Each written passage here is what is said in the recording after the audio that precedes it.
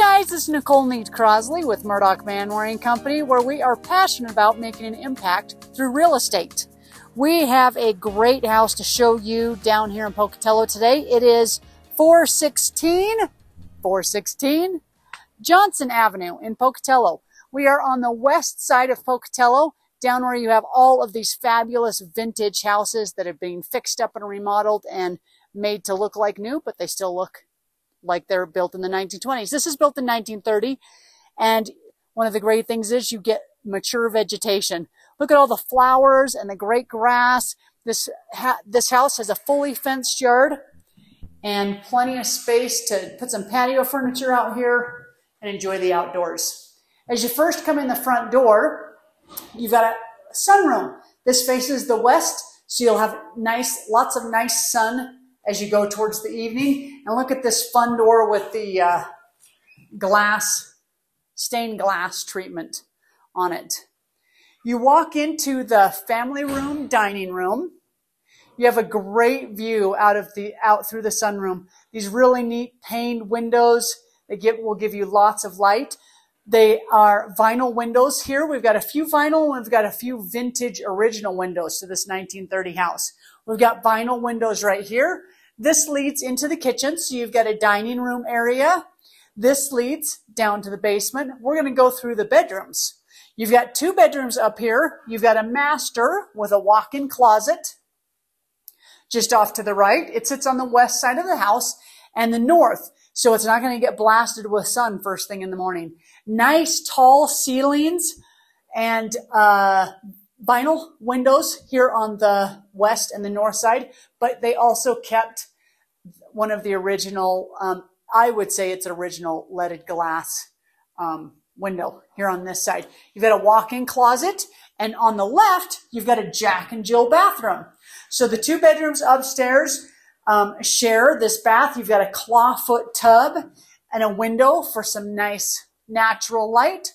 And then you've got the second bedroom here with another closet and a window on the north side. So both of your bedrooms will stay cool through the day because they're on the north side of the house. So this is a circular walk-through. As you come through, you come from the living room, dining room, in here to this awesome kitchen. This, I'm going to guess, I'm not positive, but this looks like a concrete countertop because it's one of my favorite styles with a rough edge. And they've got some rock that they've updated. You've got appliances and a window that faces the south. So nice lot of natural sunlight from the south side into this kitchen. And you've got a really fun Lazy Susan. And as you look at that, look at the beautiful floor. They've done a really cool two-tone floor through there. And through the kitchen is the laundry room. You've got plenty of folding space and storage space. It goes out to steps that go down to the deck. And this looks out to the yard on the east side. So you get nice morning sun there in your laundry room. So we're going to take a walk right back around the corner down the stairs. Like I said, this is a 4-bed, 2-bath house built in 1930. It's got 4-stair heat and it has central AC.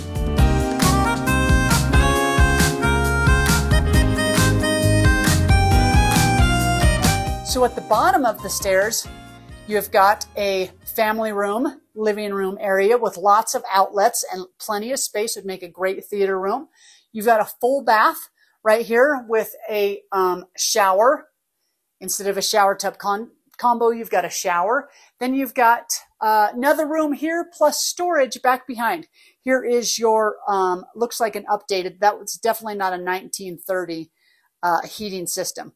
So you've got an updated HVAC with forced air and air conditioning. You also have another bedroom back there at the west end of the house. So we're going to go through here. You can access the backyard through a great little workroom. So in this workroom, you have got a sink and workbenches and the door that goes to the outside. A little patio first as you come through the door.